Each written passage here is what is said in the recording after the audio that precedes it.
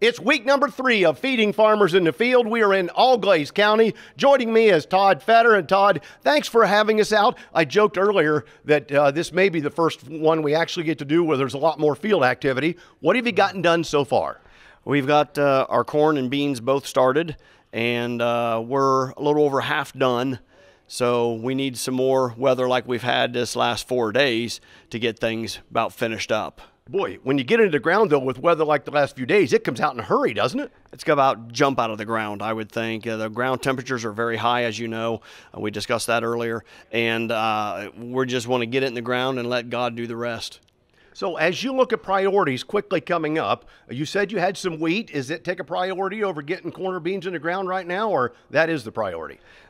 The corn and beans are the priority, getting it in the ground, get it out of the bag and get it in the ground. The wheat's looking pretty good.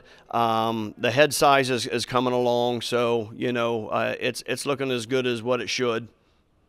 You've got a lot of family to help with the farm as well. Absolutely. My wife's my right hand, my complete right side of my body. I got my boys helping in the fields, my daughter who put me up for this, and we got another daughter in college at Wright State. Well, you've got a lot of expertise in several areas, and I assume they all know how to drive tractor and get things done because that's what a family operation's all about. Absolutely. They've all spent time in the tractor picking up rocks. That's where you start, picking up rocks, and they've done just about everything that I do. So if Mother Nature is favorable for the next few weeks, how much time do you need to get everything in the ground? We need about a week to 10 days because we got some travel.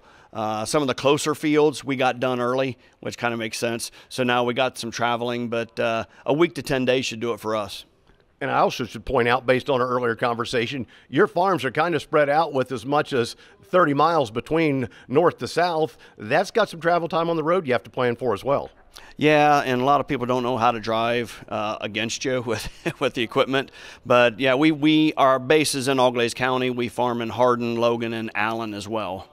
Well, hopefully you'll have a very safe rest of the planting season. Mother Nature will bless your operation, and your family continues to pull forward and move forward. Wheat, if we get lucky, 4th of July weekend? Probably between the 4th and the 10th, usually it comes off, depending on the heat days and stuff. What will you plant the corn population at, given where we are on the calendar and so on? We're hitting 32.5 on our population right now. We're planting. I remember earlier in my sale days, guys were talking about 40,000. Everybody seems really happy now with 32 to 36,000. Seems to be a pretty good number for about everybody for some reason. That's true, and you know, it varies on the ground. You know, if you're on some clay ground or we got some muck ground, we can bump it up on that darker soil.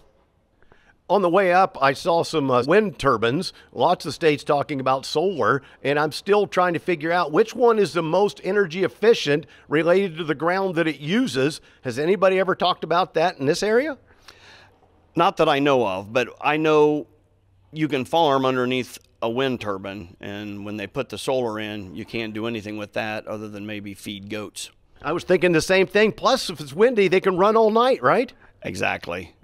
So we've been approached with these type of opportunities, and we've taken advantage of none. We want to farm. And we thank you for doing that. We're at week number 3, Feeding Farmers in the Field with Fetter Farms in Auglaize County.